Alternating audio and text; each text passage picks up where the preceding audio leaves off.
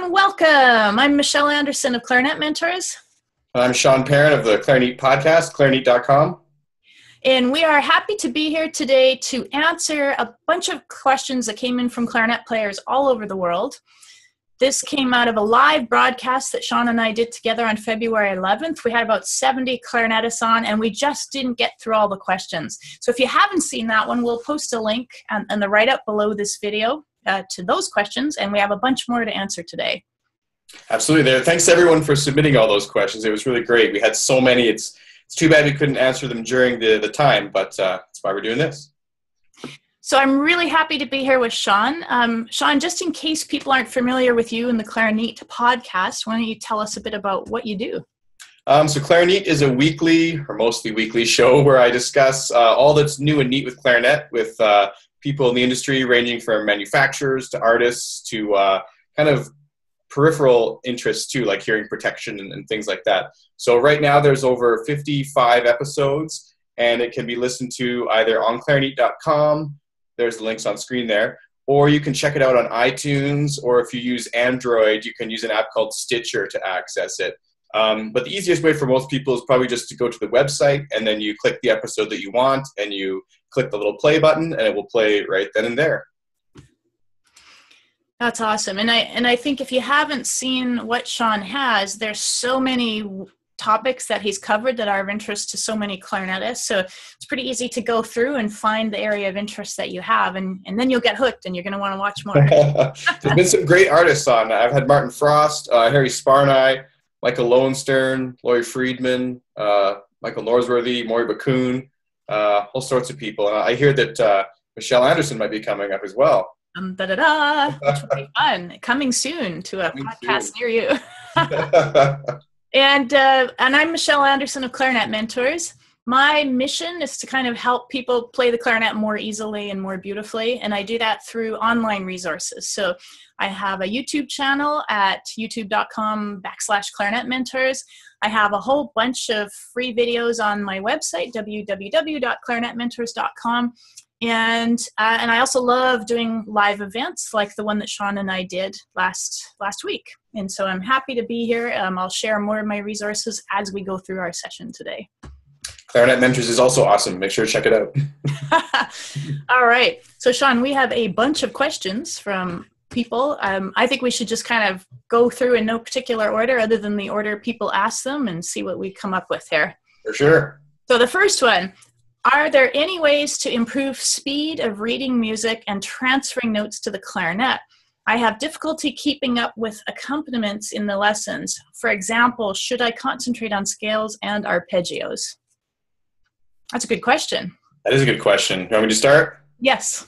Okay, so for that one, I'm sure lots of people have different ideas about how to increase your note reading speed, but I would really think about, I'm not sure how long you've been playing, but when you first start learning a language, like with English, you start by learning the individual letters, and then you learn how those form words, and then you learn how those form sentences, and then eventually you can write a paragraph and a whole, article or a book or whatever. But you have to do the things kind of in that order, right? The problem with music is so many people get hung up on just reading the notes. They never see the bigger picture. And in a lot of music, especially once you get to 16th notes and fast tempos, it's kind of impossible to continue working like that. So for me, what I kind of advise is for people to start looking for the words and the sentences in the music.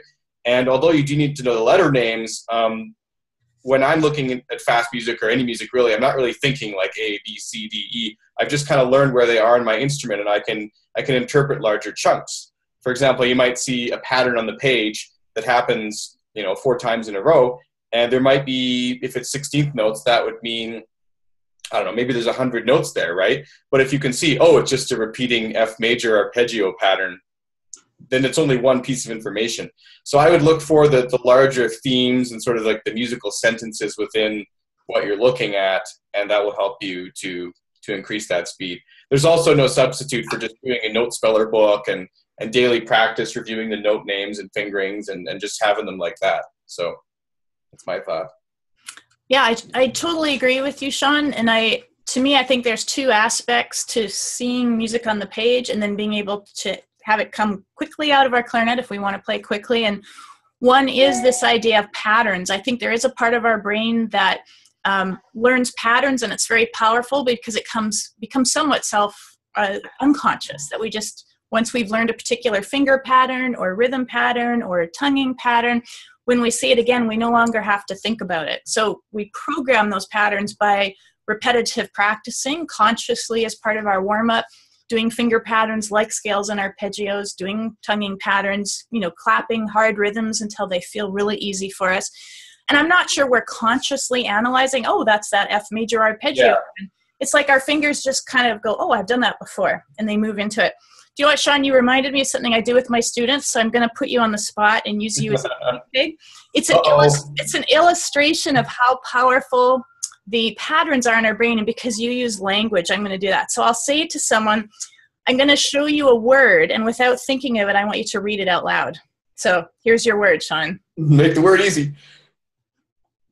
Embouchure. Oh, you did that so well. Embouchure. There it is. So have you seen this word before? Absolutely not. No, I had not seen it until you started talking a few minutes ago. And yet, it's so easy for us to process that because, if we actually analyze what your brain was doing, you probably know band, you've seen words with the oo sound and fort and So it's a combination of syllables that we've learned and we're familiar with through years of speaking and reading. And so when we put those familiar patterns together in an unfamiliar combination, which is like a new piece of music, you still read it pretty effortlessly, even though I was putting you on the spot. And I think music's the same way. Our sight reading becomes that easy when all those patterns are really familiar to us. Yeah, no, I should have said that the patterns should become almost as automatic or as automatic as the note names themselves, right? But if you're always hung up on the note names, you'll never get to those patterns. And one other thing that's interesting is with that word that she just showed me, for example, I didn't have to look at that and go, B-A-N-D-O-O. Like I was able to just look and see the sounds without interpreting the letters. And that starts to happen with music too. You see some sort of, I think I said F major arpeggio. You don't look at that and read the individual notes. You just know how that pattern feels. You know how to kind of get it out of your instrument. It might seem backwards, but a way that I would recommend really trying to work on your speed and your note reading too is to practice improvising. There's an app called iReal Pro. And what I do with my students is I have them, I'm not a huge jazz player, but I in order to play my album, which is ironic, I needed to learn how to improvise. So I took some improvisation classes. And anyways, basic improvisation, you just have to set a chord structure, like maybe take a simple blues scale, figure out what the chords are, and then move with the music at the right time and learn how to sort of automatically play that chord in the right spot. And then you'll kind of have it in your fingers. And then when you see it on the paper next time, it might be easier to interpret that way. So that's another sort of thought. Yeah, I think jazz improvisers are masters of patterns. They've learned so many different modes and scales. But sometimes they're bad readers. You got to go both ways. Yeah, it's true. We need both. It sounds great. And the other thing I would say to Stuart, who asked this question, is there are practice techniques that help us assimilate patterns faster. And in the previous video that we'll have a link to down below, Sean and I talked about practicing in different rhythm patterns and other sort of smart practice strategies that help us take a difficult passage off the page and get it into our autopilot brain a little bit faster. Yeah, I think we talked a little bit about like mindful practicing too. A lot of people think if they just run something 50 times, it's going to be good, but you kind of have to focus on what you're doing. And to get my students to focus, one thing that I do is I say, okay, you have to do it, but you have to do it 3 times in a row correct. And if you make a mistake, the counter resets. So if you do it twice, it's good. And then the 3rd time you screw it up, you got to start over because you don't know it well enough yet. And then for really young students, I have like this little bouncing chicken that they get to watch if they get it.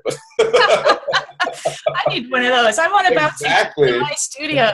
Sometimes I use it, actually. Oh, that's good. I'm sure you probably know that Robert Marcellus used to make his students do 10 times correctly. Ooh. So if they, in his studio, in his lessons, and he was a great teacher, if someone made a mistake on the 9th one, he would look at them and say 0. Yeah, that's my most satisfying moment in a teaching day. When at the beginning. Yeah. You know, though, it reminds me of a quote I once heard, and that was, an amateur practices until it's right, and a professional practices until it can't go wrong. So, Yeah. just your words of wisdom. I think we all have to balance it, but you're right. Just sitting down and doing it 50 times, I so often see people repeat something over and over, repeating the same mistake. So it's kind of like they'll play the wrong note, they'll hear it, they'll switch to the right note and go on. And the next time they play it, it's wrong note, right note. So the pattern part of our brain gets really good at memorizing the wrong note, right note thing as a unit. And we're not really solving the problem until we're doing it correctly. Yeah, and that's the problem with practicing it only until it's right. Like, let's say you did it 10 times and 9 times were wrong and the 10th one was right. When you go to sleep at night, your brain kind of encodes what you did that day, and it strengthens the neural pathways to the things that you did the most. So that's why you can just normally run upstairs without tripping. Because your brain understands that motion, right? It can just sort of do it. It's a strengthened neural pathway. So you want to have that same thing happen for your scales and stuff. And if you practice 9 times wrong and 1 time's right, then the next time you do it on the 11th time, you have a 9 out of 10 chance playing it wrong. Yeah. That's probably what will happen in the performance too. So that was a really good question. Very good question. All right. Next question from Audrine. How do you prevent your teeth from cutting into your bottom lip, especially for a long practice session? Do you want me to start? Sure. Okay. I don't know. I used to be in a marching band when I was younger, and we would play 8 or 10 hours a day kind of thing for every day for the whole summer. And at that point, I think I had some issues with that simply because it's just in contact so much. And when you're younger, your teeth are more sharp. I would really be concerned that if you're cutting through your lip at all, you're not really playing with a relaxed enough embouchure, because you unless your teeth are very sharp, there's not that enough pressure, in my opinion, to bust through your lip. That would be a sort of a huge problem. I would try and work on changing your technique a little bit, see if you can get without that. However, some people use little dental strips to put on their teeth, but I find it's really annoying. And again, I think it's sort of dressing up the problem. I'm not sure if it's a solution. Yeah, I'm going to agree that it's a warning that you're falling into biting too much on the reed. And again, just a reminder, if you're not sure if you're a biter, I have a good little tester, and that's to finger register key thumb, first 2 fingers, leaving the next finger off, these 2 fingers. It's a super unstable fingering for high G sharp, and it's not a great fingering to use for the high G sharp that sits on top of the staff. But if you're biting at all too much, this note will squeak like crazy. That's the squeak sound. What we want is basically a G sharp. And so it's kind of a diagnostic tool. I'm moving my fingers out of the way so you can see it, even though I wouldn't normally play with fingers curled up. I recommend you try that. Now, having said that, there are times where we're put in a situation where we're playing clarinet a lot more intensely than other times. Maybe you're in a band that has a retreat weekend and suddenly you're playing 6 hours a day when you're used to playing 1 hour a day or something. And in that case, I think our muscles get tired and we tend to start to bite, and then the inside of your lip can be sore. So a quick fix I use, if you have something like, this is cleaning paper, which is basically like tissue paper, that this is kind of designed to get water out of your pad if it's dripped into it.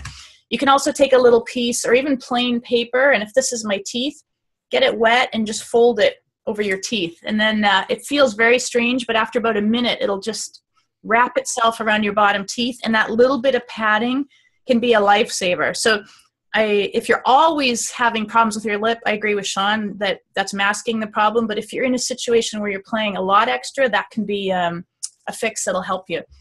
I actually did a whole YouTube video about this. I'll put a link to it if you need more ideas on it. One solution for me when I was in marching band is I switched to snare drum. And you weren't biting on that one, huh? No. Okay, great question. Next question. I started clarinet about 6 weeks ago. I'm hearing a fuzzy vibrating sound in the lower register, probably embouchure. Any suggestions? Fuzzy, if you started 6 weeks ago, my first thought would be, is the instrument in good repair? Because sometimes people who are just starting, they buy something used, and maybe if you don't have a teacher yet, it's kind of hard to ascertain if it's really working properly. So I would get it checked out at some sort of shop just to make sure that the instrument itself is not the problem, because it very well may be. One simple leaky pad down here, for example, will make like a kind of sound. And the fact that you're saying it's only in the low register, that would kind of, to me, hint to an instrument problem. But it also takes a little longer to develop the airstream that you can blow all the way down to those low notes on the instrument. So you might just have to do a little more practice. But ask your teacher and ask a music shop. That's what I would say. Yeah, those are good points. And I'll also just say, if you're very new to the instrument, sometimes as we get into the right-hand notes, if we just look at the holes, they're much bigger holes. We might be holding our hands in a way, you might be holding your hands in a way where you're not quite covering the hole all the way. And if you have a big air leak, the note's just not going to work. But a little tiny leak with your fingers can make it feel really resistant, and it can sound airy and fuzzy. So that's a matter of looking in the mirror, checking finger position. Also, one of the biggest causes of an airy, fuzzy sound in any register is that our airstream is just moving a bit too slowly to really get the reed vibrating.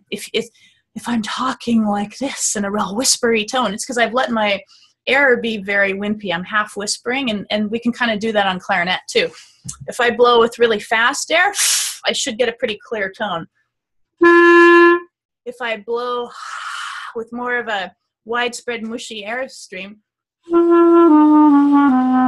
you'll still hear the notes, but you also hear this kind of hissing background tone. And of course, when we're new to it, we haven't trained our muscles how to blow with really fast air support. So increasing air speed can often really clear up our tone quality too. Yeah, and one reason, exactly like she said, that the low notes, another reason besides them simply being bigger and harder to cover, is every time you add a finger, it creates the potential for a new problem, right? So maybe your E sounds fine, but that's only involving 2 fingers, right? If you're playing a low F, that's 9, plus the thumb even. So, I mean, that's a lot more fingers where something could go wrong. Make sure you practice in a mirror, and make sure you use the pad part of your finger, not the tip. Because if you do this, you can already see like the leaking coming out, right? But that has to be the sort of padded part. One sort of test to make sure that you're covering the holes correctly, which you'd never want to play like this, by the way, but it's a good test. You just kind of squeeze lightly, and after a couple seconds of this, you just look at your hand, and you look for perfectly shaped circles on there. If you get kind of like a mark like that, that's a sign that you're not covering the clarinet hole quite properly. But never push like that while you're playing. So. All right, yeah, so good question. I mean, there's many factors there, but I think we covered some of the big ones. Stuart had said, Michelle, love the beautiful mellow sound of your clarinet. What type of clarinet is it? And there are lots of great clarinets in the world. I love this one. This is a Bakun Grenadilla clarinet with, I guess it's all Bakun equipment, a MOBA called Coca-Cola barrel, which is a different kind of wood. It's more of a reddish color. If I hold it up close, you can see how pretty that kind of wood is. Mm-hmm. Both Grenadilla and Coca-Cola are common clarinet woods. And, you know, every piece of wood sounds differently, so I could probably sit down and try 5 Bakun Grenadilla clarinets, and they're all going to sound a little bit different. But that's the fun of clarinet playing. They're all good. It's interesting that you use the Coca-Cola barrel and bell. Is there a reason? Yeah, I found it just gave me the combination of the two, gave me the tone that I really liked. And I know they respond differently on every instrument. For me, the Grenadilla had a nice, rich, dark sound, and maybe that's because I came from years of playing Grenadilla clarinet, so it just felt more familiar. But the Coca-Cola barrel and bell added this extra kind of sparkle and resonance that I really liked. So just the combination was good. And I actually sat down and played several barrels and several bells till I found the combination that I like best. Yeah, because this one also is this is a Bakun Beta I've just been using for some teaching stuff. But then my main instrument, actually I do the same thing. This is a Clark Phobes, the rubber line Coca-Cola barrel. So I find the same. It's a really nice tone with it. I don't know why, but it does sound very good. Yeah, and I think when we're picking equipment like specialized barrels and bells, I mean, one reason to pick a barrel is if you need a different tuning length, but aside from that, then you really want to pick one that gives you the sound you best like, and every piece of wood's going to sound different. And so it's fun if you get a chance to try a whole bunch out and see what you like. All right. Oh, speaking of which, the next question may relate to this. It says, from Michael, Michelle, I have a clarinet pitched to 442. What length of barrel do I need to bring it down to 440? Thanks. So what I would say on that is, our barrel lengths obviously affect tuning, and barrels are made in different lengths. What he means by 442, in case you're wondering, the standard for tuning in most bands and orchestras is to tune to an A. And when you turn your tuner on, it measures the frequency of the vibration, and an A at 440, which is 440, megahertz per second or something, is what North America tunes to. For some reason, like when the first musicians crossed the ocean, it got lower here. A lot of European and Asian orchestras tune to 442 or 443, which is just a bit sharper. So if you have a European instrument and you're trying to play here, it's going to be sharp, right? So my general rule of thumb, and it would vary from barrel to barrel, is 1 millimeter is about 10 megahertz. Or 1, I guess. So to go from 442 to 440, you want to add 2 millimeters, roughly. You need to experiment with that. So if you have a 65, try a 67. That's kind of my thoughts. Sean, I don't know if you have any ideas on that. Yeah, I think you mean 10 hertz. 10 megahertz would be pretty fast. But that's okay. Sorry, yeah. I know there's some numbers in there. Okay, thank you. Yeah, but that's all true. I wish that you'd stated what your original measurements were, because I don't know if it's for an A clarinet or a B flat clarinet, or if it's for I think there's a model of Yamaha clarinet called a CSG, which has, for some reason, they have a 56 millimeter barrel and then a longer top section. I don't really know why. I've never really played it or anything. Interesting. So it might be interesting to know what you currently have. I'm willing to bet that you currently have either a 65 or a 66 millimeter barrel, and that it is that's kind of like a standard length for that instrument. So you could just try a millimeter longer than that, but also you might want to check your mouthpiece, because we don't know what kind of mouthpiece you have. And if the mouthpiece is higher pitched, you might want to go to a longer barrel anyways. So if your mouthpiece is tuned to 442 and the standard barrel length for your instrument is 66, maybe you could try a 67, and that would let you kind of have the pitch that you want. But also make sure you're not biting. Lots of factors go into it. Yeah. I mean, he implies his clarinet itself was tuned high, so then I think you're right. It's barrel and mouthpiece that are going to help bring that down. Yeah. All right, next question. When I tongue, my tongue moves so much that I can see movement in my neck. I have difficulty keeping a high tongue position and minimizing movement of tongue without compromising sound quality. So it sounds to me, Dennis, like you're not feeling comfortable with the tonguing. It's feeling awkward. And here's one thing I'm going to say is when we move our tongue, we can see it in our throat a little bit. But if we see a lot of movement, that's actually useful information, because it usually means that we're stopping blowing between every note and then refilling. And I'm going to show you what I mean by that. When we tongue, it's a really common but not so great clarinet habit to use a separate puff of air for every note. So let's say I'm just trying to tongue quarter notes. If I go and stop blowing at the end of each note and restart my air, it causes uneven tone, and it's like speaking like this, makes the music kind of jerky. And so I will look for that in students by watching their throat. So let me play the way I was just doing it, where I'm going to stop blowing on every note. You can see this better from the side, I believe. You can kind of see, I don't know how much that's coming through, but you can see my throat expanding on each note. Whereas if I'm blowing steadily,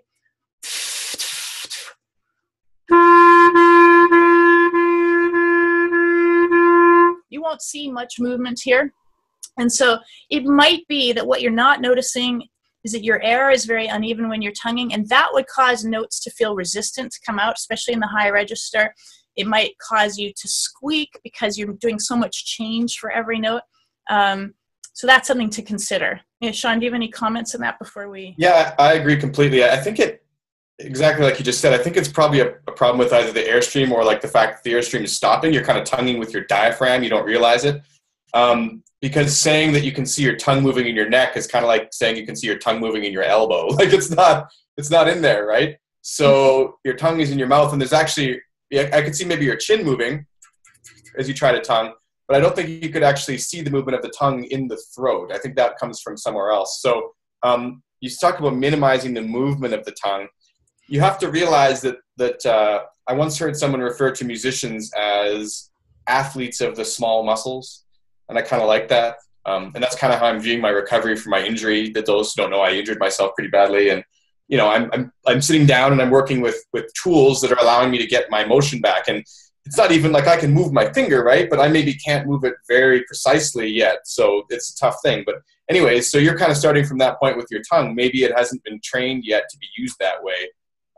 Ironically, the tongue is a very strong muscle, and it's used all the time for talking. You just kind of have to learn how to sort of tame it and utilize it for musical use. So do try to have it, if this is your reed, when you're tonguing, you want it to go very small distance. You don't want to, like, you know, be doing this kind of like some people do, sort of like an ice cream cone lick, and it's moving a long way and it's moving past and it's, you know, all over the place.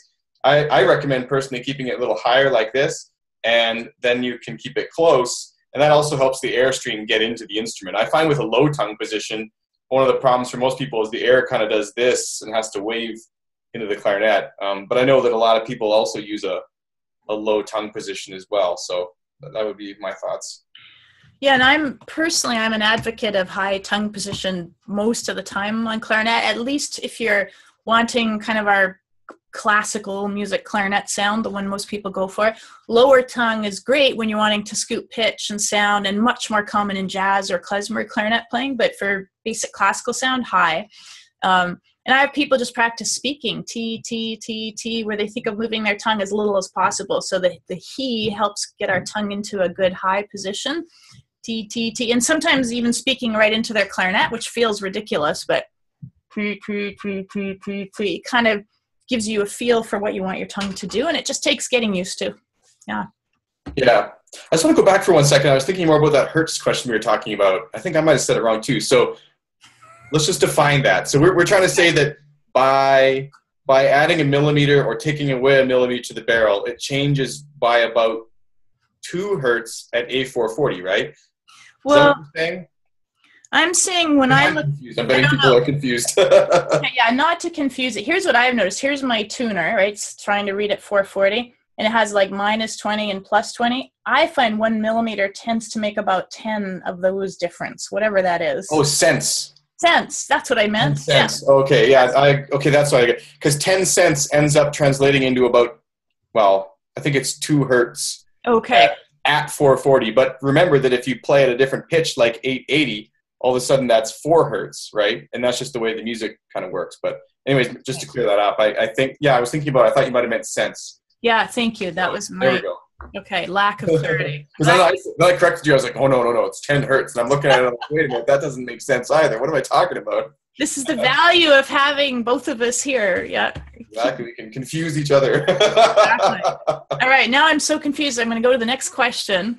From Linda, I cannot use a metronome, just too distracting, but I do like to play with play-along CDs and other CDs, and they often don't play some notes as they are written. Yeah, so a couple issues there. This idea of a metronome drives me crazy. That's true for some people. I find some people, they find it so distracting, and there's just no way they can match this external noise to what's happening with their body. Having said that, I think a metronome is a really useful tool for many, many purposes. And if I have a student who just finds it so awful and distracting, I usually encourage them to get more used to it. And so we do some little exercises. One of them is to not have their clarinet going, but to help their body get more used to the metronome. So it's to turn on a metronome, which I'm doing right now. Hopefully it's very annoying near my microphone here. And I'll have them just listen. And can you hear this, Sean, my metronome? Yeah. Okay. And as weird as this is, just tap it on their body, in different parts of their body. And so we're kind of, by hitting different parts of our body, my legs I can hit, my shoulders, I'm stimulating my brain and from many different parts of nerve endings, and it helps us internalize that rhythm a bit. And then I'll have them try maybe tapping twice as fast as the metronome. So my metronome, hit, hit, hit, maybe hit, hit, hit, hit, hit, hit. I'm trying to go twice as fast. And I just kind of am playing with that idea of the rhythm. And then I might try taking a look at some music that's in front of me and trying to clap the rhythm of my music along with that beat. So if I had quarter notes, I'm just clapping in time. Maybe I have something that goes back and forth. But it's to kind of make a game. My clarinet's not even involved in this. It's getting literally my body used to feeling that pulse, and it starts to build new neural connections in our brain to help us to be more aware of that relationship of rhythm and how our body moves. And so we're exaggerating big body movements, but in a way, when we're playing clarinet, we're doing those little movements with our fingers, right? The master of little movements, as you said, Sean. And I think becoming friends with your metronome is really, really handy. So experimenting with all kinds of different rhythms, especially rhythms related to music you're playing, then turn on your metronome with your clarinet and initially just take one pitch and just play along with it. Ta, ta, ta, and then play twice as fast. Ta, ta, ta. And it starts to become not so much a foreign distraction, but something your brain is used to integrating. Yeah, I think that's all really good. And I have some thoughts about that too. I agree in many ways that the metronome is very important. And I think that maybe what the problem is that you do have one of those sort of digital metronomes and you just can't stand the sound. And I can totally understand that you might not enjoy practicing with that. So what I'd recommend is getting an acoustic metronome, which actually has a physical ticking device that makes a nice kind of more pleasing click sound. You can try that. But the problem of saying that the metronome itself is too distracting, unfortunately, that's kind of a problem, because that means to me that a conductor is too distracting. Someone else you're playing with is too distracting in a way that you can't be flexible as a musician to work with that. So the one thing that the metronome really kind of helps you train to do is to work with an external time source and internalize that. Okay, so if you can't play with the metronome, then you may not realize it, but when you take the metronome away, it might feel better, but it's probably not better. It's probably just the same. And you're just allowing yourself to sort of have a lot of inconsistencies, which are not made obvious when the metronome's not turned on, right?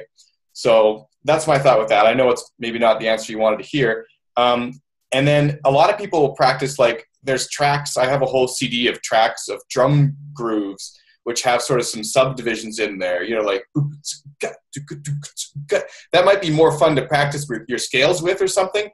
And you can kind of hear a little bit of subdivision in there, but the same thing can start happening. You can start really disguising your mistakes, right? And the metronome itself, like, it might in itself be sort of an amusical way to play, but it sort of lets you set the rules rhythmically so you can break them later. Without that, you can't really internalize the pulse. But it's worth noting that, of course, we didn't always have metronomes. And I think it was Beethoven 3, there's some movement in there which is actually designed to mock metronomes. I can't remember which one it is. But when it first came out, it was like a mockery of the, or maybe it was Haydn. I can't remember. I'll have to look into that. But there's a symphony where there's like a movement that mocks, you know, through musical comedy, they kind of made fun of the idea of a metronome. And there's actually a piece called, I think it's by Xenakis, which is for 100 metronomes. I can't remember the name of it right now, but it has, you put all these metronomes on and then they just kind of click forever and then sort of stop. But anyways, now we're digressing. Sounds like Linda's worst nightmare. Yeah, don't go see that piece. But yeah. Sure, now we're kind of digressing into total nonsense. But that's the main idea, is like a metronome, look at it like someone you're trying to play a duet with. Yeah. And it might be more reasonable to work with. It's a very handy tool. And I think it's nice you mentioned the manual metronomes. You can also have things like, you know, this is an app I have where you can see it. And if you do it on an iPad or something, it's huge numbers. Or there's tactile metronomes, which you clip onto your arm or your shoulder that actually pulse on your body. And sometimes those work better for people. So you can experiment a little bit. Yeah, Korg has a new one that actually fits in your ear. Which is kind of cool, I thought. And they actually allow you to sync up between players. It's sort of a good concept executed badly, though, because they, like, let's say you want to go to a song that has a click track, those 4 metronomes, you sync them up beforehand, then you play it. But if you want to sync them up again, you actually have to physically touch them to get the right thing. So you'd have to go up to your band members and like cheers your little metronomes together. Anyways, but that's something you can put in your ear maybe too. It'll kind of put it right there, a little softer than having it loud in the room. Yeah. But there's lots of metronomes. There's like hundreds and hundreds. And I agree with you. They're very revealing. It's more comforting to play without them, but then we just end up slowing down in hard bits and speeding up in easy bits without being aware of it. I remember I was in a film recording session where we did have click tracks in our ear, and when you're filming a movie soundtrack, it has to be exactly a set time because it has to fit, 12 seconds on screen. And I remember the principal oboe player, who's just a master musician, one of the best, he held up his hand, he said, "There's something wrong with my click track." And the sound engineer was all worried that he couldn't hear it. And he ran over, he goes, no, it's not that I can't hear it. It's just that it always speeds up in this really hard part here. Everyone just started laughing because that's what it feels like. It's like, oh my God, this part that's hard, all of a sudden the click is going faster. But yeah. That's really funny. It was good. It was a good move. Okay, moving on. Just to touch on that for one more second, there is an example of why you need to be able to play with the metronome, because I've had similar instances playing live gigs to a click track. I mean, it's not enough just to put up my hand and say, "Excuse me, I know I'm getting paid handsomely for this gig and I'm supposed to be a professional, but I just really hate playing with the metronome." They would, like, "What? You have to do this. You have to play." Yeah, what are you doing, right? Like, and you can be like one time I was playing, I also played percussion sometimes in settings like that. I was up in Edmonton playing some concert for, I don't remember what it was exactly, but I was playing snare drum, and I literally had to be the driving force behind everybody. If I wasn't playing with that metronome, nobody would be. And it's just the way it is. So you got to get used to it. That being said, though, I think you should maybe make a separation between your practice and your playing for pleasure. Too many people, they sit down and they play through a song that they like, and then they call that practicing, but that's more just playing, right? For maybe for your practice, put the metronome on. For your playing, you can keep it off and sort of just enjoy the music and the sounds that you're making, and you might put it on just to sort of test yourself, but you don't necessarily need to interact those two constantly. And it is good to turn the metronome off after you've practiced with it, but make sure you're actually practicing with the metronome. All right, good point. Next question. How much clicking of keys is normal? Perhaps my clarinet needs an overhaul, but I'd rather not pay for that unless it will help. Me too. What are your thoughts, Sean, on this one? Well, that goes back to the whole professionalism thing. I remember Ed Jaffe was telling me about this. For those who don't know, I had a 3-episode long podcast chat with him. He's one of the best doublers in New York City. He plays like every woodwind instrument under the sun, well, every single reed and flute. And he was saying that it's ironic because back in the 40s and 50s when there was a lot of sort of jazz groups and people were full-time session players like Eddie Daniels in studio orchestras, 0 key click was acceptable. And if there was any key click, the engineers would put up their hand and go, "Hey, we got some clicking on that tenor sax in row 3. Like, what's going on? Fix that," But nowadays, there's less of that, and people sort of let their instruments go a little bit. If it's clicking, I would say you get some key oil, and you really should be oiling your keys. I mean, it depends how much you're playing and how dry it is, but you really should be oiling your keys. I remember I asked Peter Spriggs on another episode what his biggest pet peeve was with clarinets when he gets them for overhauls, and he said, could people at least oil their keys like once between, like it's true because with clarinet, you have, maybe right here, I don't know if you can see this key, but there's the key.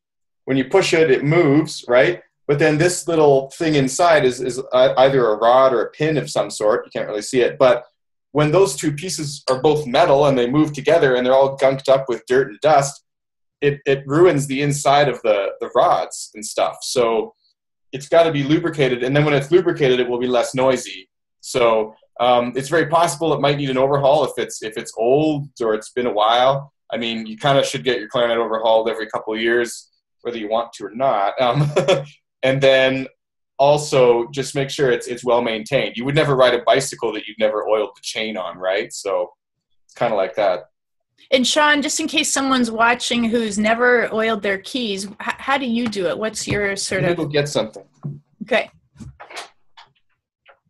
And so while Sean is getting the key oil, I'm going to just mention one other thing to about that. I also think if we're hearing a lot of key clicks, one of the questions just to check in is, are you hammering like crazy on the clarinet? Your clarinet's in good adjustment.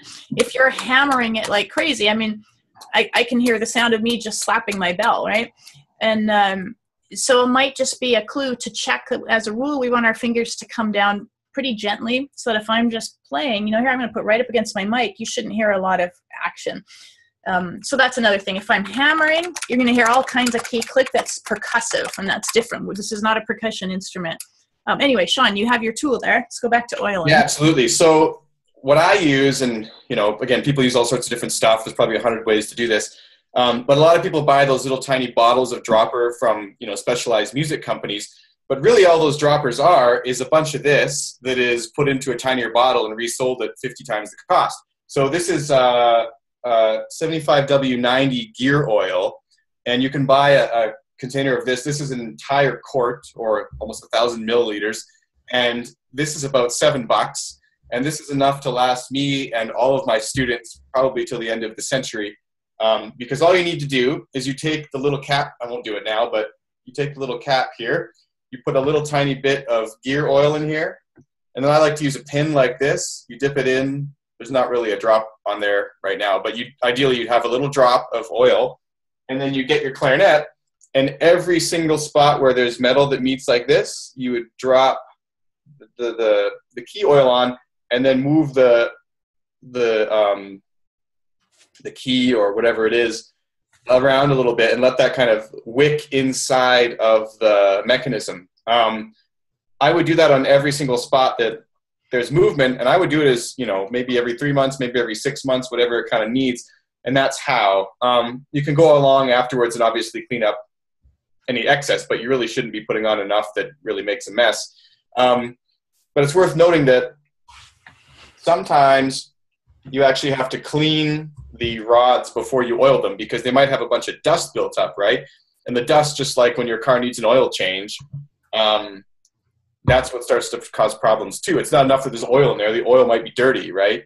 So when you take the rods out, I think people use cigarette lighter fluid or cleaner or something like that, but that might be a job for your repair person. Just take out those rods and get them all cleaned up and get it working like that. But I hope that kind of helps. That's what I use, is this gear oil, and it's very cheap. It's, like I said, it'll just last forever. What do you use?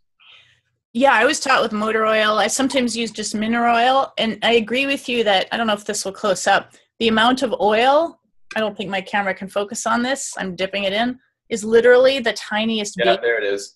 There it is, like a tiny, tiny bead. And any of those joints where you see that little, this little ball, then I just touch it on that spot where there's a ball meeting the rod, and it sort of goes right in there. And that way I'm not going to be spilling extra oil onto the clarinet, which we don't want. But yeah, I think it's great. And many people don't know about that. Very important. I would recommend definitely doing that. Yeah. Now, there's also a few things where, depending on your clarinet, there's places where clarinets tend to have like felt built in to keep metal from hitting metal. So if you have somewhere where you have bare metal clacking against bare metal, you probably either have a bent key or you've lost a cork or a felt or something that's designed to keep it from clicking. So that's just a little repair issue. Yeah, this instrument right now has that issue. I need to fix it, but I just haven't bothered. So if I press this key, I don't know if you can hear it, but if this key is pressed down and I press it, it doesn't make that. So that's because this little key actually, the felt is worn out, and once I repair that felt, it will no longer clack like that. But until I do, there's no way to get around it with key oil or whatever else you want to do. So that's where the general repair comes into it. But yeah, there's a lot of points on the instrument where there's little pads that are meant to sort of silence or reduce the amount of noise that come out. And yeah, it's pretty interesting, actually. Yeah. All right. That was a good question. Very good. All right. Next question. Oh, okay. I'm going to put this to you, Sean, first. How do you go about making your music more musical versus metronomic or flat, etc.? There's this great supplement you can buy, and no, I'm kidding. For $10,000. Yeah, exactly. I'll sell it, actually. It's, I don't know. That is kind of an interesting question. you really have to sort of discover the phrase and kind of find what you want to say with it a little bit. And I don't think there's really like a magic trick, and music is kind of subjective also. But I really think you need to understand the phrasing of the piece and kind of what you want to get out of it to sort of say what it needs to say. And doing things like really accentuating your dynamic differences can help, because sometimes you think you're doing something, like just because it says on the paper pianissimo and then fortissimo, you know, whether you think of those as soft and loud or weaker or stronger or whatever. I mean, try to imagine that there's someone across the room who's dictating what you're doing, but they're not just writing down the notes, they're writing down the rhythms and they're writing down the dynamics and everything. And are you conveying what's on the paper to those people? And also, I would just say read between the lines. I mean, if you interpret literally exactly what's on the paper, you're going to become kind of computerized, right? So try to put the humanity that you can into the piece. Yeah, I totally agree with that. I think that, you know, phrasing and expression is the heart of music, and it's probably what attracted most of us to music in the first place. It's such an emotional expression, and any movie that has beautiful emotional music, the music definitely enhances it. So I agree with Sean. We need to find our own voice. And sometimes I'll just ask my students to sing a phrase, even if you're just singing it to yourself where no one else can hear. Just like two great actors would do Hamlet differently, but potentially very effectively, every musician's going to interpret a phrase a little bit differently. And if you sing it to yourself, yeah, you might be able to analyze that. Well, where do I feel like the peak note of this little phrase is? And you sing it to yourself and it becomes quite clear. And I'll often have my students sing, you know, the basic classical phrase, if we really simplify it. And of course, there's many exceptions, but often a phrase will start softly, it'll grow to a peak, and it'll come down. And we do need to, when we're first really working on phrasing, to exaggerate that, because often what comes out of our clarinet is different from what we're hearing inside of our body. Recording yourself really helps. Just record it, listen back and say, wow, I thought I was crescendoing here, but it really doesn't sound like it. Maybe I need to do more.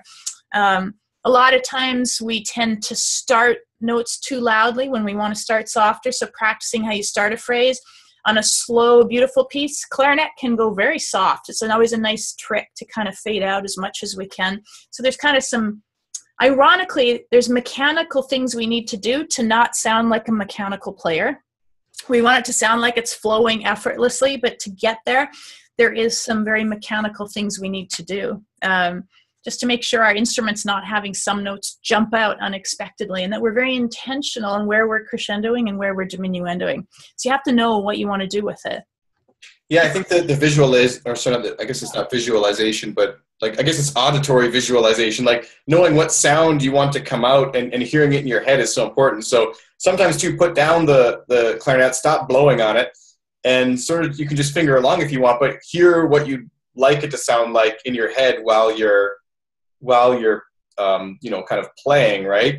But don't blow any air through. And then when you try it the next time, you might emulate that. But if you go to kind of do that and you can't hear anything in your head, then that concept's probably not being conveyed because it's not really there in the first place, right? It'll start to come naturally to you. I mean, going back to language, like if I just read this sentence right now, how do you go about making your music more, like it's very dry and very kind of, you know? So, but that's, with normal speech, you learn to do this. Like, how do you go about making your music more musical? Asking it as a question like that and sort of having the peaks and valleys, and even that little sentence goes a long way to sort of explaining how to do it with the piece, right? So identify the phrases, figure out what they are, and along with doing something within the entire phrase, also try to do something within each note. Someone once said to me, I don't know who it was, sorry, but something like the notes and rhythms might make up the music, but it's what happens between them that is the music. And I kind of like that. So if that's not too abstract, maybe you could think of that too. Yeah, that sounds great. All right, great question. Next question. Have you noticed any issue with synthetic reeds in tuning When I've tried them in the past, example, Leger Signature European, I've experienced a notable flatness, especially around the throat tones. My teacher has noted this as well. Just wondering if this is something others have experienced. And, you know, we had a long discussion about synthetic reeds on the last interview that we did, the live one. And so you can hear more about that, which we won't duplicate now. But I will say that I have heard that from a few players. And I think on some mouthpieces that's emphasized more than others. So again, this is a matter of trying stuff out, seeing what works on your equipment. I've heard, and I'm not totally clear on the facts on this, but some of the mouthpieces that Bakun company makes that are designed to work with the synthetic reeds do have some tuning considerations that they do tend to play a bit lower. When I throw the European Leger reeds on my clarinet, it does tune a little bit lower. I don't find it troublesome, but it's a little bit lower than my cane reeds. And I think every mouthpiece is going to respond differently to them. Yeah, I think one of the biggest things about synthetic reeds is getting used to the fact that they're not cane reeds. So you might have to voice things a little bit differently. They feel a bit different in your mouth. They might require different amounts of pressure than the cane at different times. So I found if I have a strength that's correct for me, and if I'm accommodating properly, I don't really get too many tuning issues. That being said, I do know that Leger actually designed their own mouthpiece a while back to go specifically with their reeds. I don't think it was selling all that well, so I think it's been discontinued. But they were trying to sort of match the properties of their reeds to a mouthpiece as opposed to try and match the reeds to the existing mouthpieces. So there probably is some sort of difference, but it's about being flexible and learning to manage it and deal with it. Mm-hmm. Sounds good. All right, next question. Oh, we're just about finished with our questions here. In fact, this is the last one I have on the list. When tuning on middle B, so I'm assuming that's all fingers down. In summer, I've pulled out a little. I found that the lower register is then flat. Is it correct to tighten the embouchure to raise the pitch in the lower register? What do you mean by in summer? Do you know? Is that like a I'm not sure, actually. Maybe if she was at a music camp or something, I don't know, or maybe in a hot place. Oh, yeah. Fair enough. Yeah, so this goes, I think we're going to talk a little bit about kind of tuning from different areas on the instrument. A lot of times it's best, I think, to just sort of tune from one place here at the barrel. Most people do that. They'll tune at that spot. But that unfortunately affects all of the notes in the instrument because you're pulling out before all of the notes, right? So in certain circumstances, and in my opinion, there better be a pretty good reason for it, but you can tune at the bell and you can also tune at the between the two joints. But I would say that, again, that this has to be a pretty good reason for that because there's certain clarinets like Rossi instruments which are actually designed as solid wood pieces and you can't do that. So usually issues like that are a sign of some other problem. But if you insist, you can pull out just a hair here and that will help the pitch on these notes be lower without affecting these ones at all. So that's one kind of way to do it. But, you know, sometimes you pull out one place and, okay, let's say you fix the problem in the upper register, like for the high E, that, okay, maybe it was sharp. Now the low A, it might be flat because the way the clarinet kind of works, right? So again, I would think it's more about the voicing and kind of making sure that the note comes out as it's in your head. But if you must, you can adjust in several spots. Yeah, and I think you need to get to know your own instrument, what the tuning tendencies are.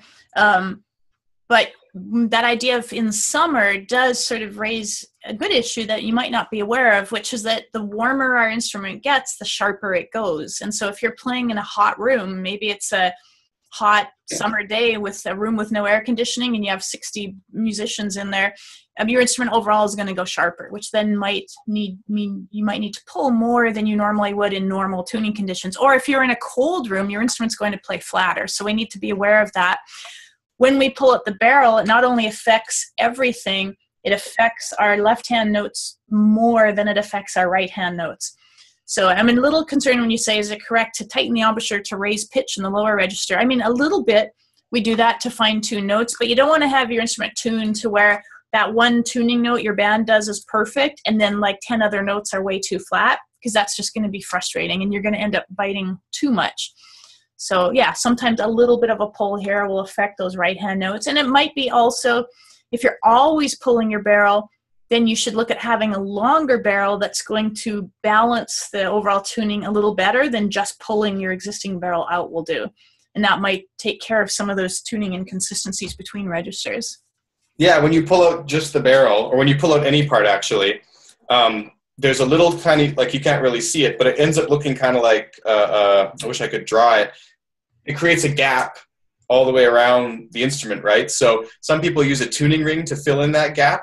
And a lot of people, you should know that there's actually about a 1/4 millimeter gap built into the clarinet. So some people will put a 1/4 millimeter tuning ring inside the middle joint to help sort of increase the power and of those notes on the lower half anyways, which is kind of interesting. I did try it. It does work. One more thing. I think I figured out your question a little bit better.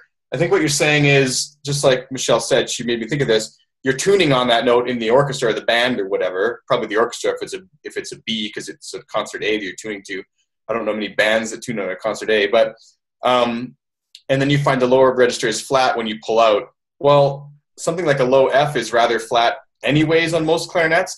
That's why on the Tosca you have that extra F finger, and on the Bakun, I don't know if you have this, Michelle, but there's like an extra vent mechanism on some of them. Yeah, it's on the MOBAs. Yeah. Yeah, so on some of them you'll have like an extra vent to try and bring that note up to pitch. But yeah, if you've pulled out the upper register to bring that B in tune, then yeah, the lower register is going to be more flat because it's the opposite, and it kind of, the problem flips in the different partials. So you do probably have to put a little more pressure and different voicing on the lower note. But if you pull out too much, then you're going to have to go too far. And it's going to be, we go back to the biting issues and cutting through your lip and all that kind of stuff. So, yeah, that's a good question, but it's unfortunately not an easy, not a quick, easy fix. Yeah, so that was a really nice range of questions. We had everything from basic tone production to how do we practice, to how do we articulate better, to metronomes, to tuning. I mean, that covers so many things that are of value to so many clarinetists. So I really appreciate everyone who was on the live call who sent us those questions, and I know they're of value to many, many players. Also wanted to mention one of the things that we talked about on our live broadcast was that we were doing a mini fundraiser for the Clarineat Podcast. Sean puts hours and hours into this great clarinet content that's kind of just available for free for all of us. And so I had offered up a special link, which we will put in the replay or in the notes right underneath this video, that I have some sample lessons from some courses and stuff. And if you want to go deeper and really fine tune your articulation or your tone or some other aspect of it, I have some courses, and 50% of the proceeds would go to support the Clarineat Podcast. Sean mentioned his injury, which I cringe at. He showed a picture of a bunch of glass that got embedded in his palm. Very, very serious injury. And that's keeping him from some of his normal activities that would normally be helping support the podcast. So I would like to see the clarinet community supporting this. So check the link below for information on that. Yeah, I really appreciate that. And I think that you can try the course for a couple of videos from it for 30 days. Is that the situation? Well, the way that it works is I want to make sure it's a good fit before someone even commits. So when you look at the link we have, you can sign up for some free sample videos. So you just put your name and email address, and for about a week, you'll get at least 3 samples from the course. You kind of get a taste of it. And then once you register for it, you have 30 days, 100% refund. So if you then get in there and it's not right for you, no problem. I have to say, it's very rare that someone doesn't find value because they've already recognized if it's a good fit by going through some of those free lessons that you get with it. But absolutely, my mission is to make sure it's a good fit and it's helping people out. Another way you can help out the podcast, if you're interested, I have a couple ways on the website. So if you go to clarineat.com/support, I'd really appreciate it if you check that out. The easiest way is a lot of people do their shopping on Amazon. If you click on the Clarineat Amazon link before you do your Amazon shopping, then a small percentage will go towards helping create free content for the clarinet community at no extra charge to you. So it's a really good way to do that. And I'm going to put the Clarinet Mentors courses on the website. It'll be under the store on a tab called Lessons. So if you go to clarineat.com, mouse over the store icon, then it'll show up with a little tab where you can click Lessons, and you can check it out there. And I really appreciate Michelle extending this offer to help support the production of this content. Yeah, that sounds great. So, Sean, this was really fun. I've really enjoyed our back and forth broadcast. Maybe we can schedule another live one at some point in the future. Oh, motor oil. Yeah. Beer oil, people. I'm drinking tea. Sean's drinking motor oil. And I don't know, just kidding. It's in here, yeah, actually. All right. So I really enjoyed this. Thanks for including me in the Clarinet Mentors community. It's great to see this. It's so active. I'm really impressed with all the involvement from people, and they seem so appreciative and talented and asking good questions, and it's really great to see. So keep it up. Hey, and to all of you who are watching this video, we'd love to hear from you. So you can enter your comments in the comments box underneath this video. If you have questions for future broadcasts, feel free to write them in there, and Sean and I can collect them, and that might motivate us to schedule another live broadcast at some point down the road. Absolutely. That was a lot of fun. Goodbye, everybody.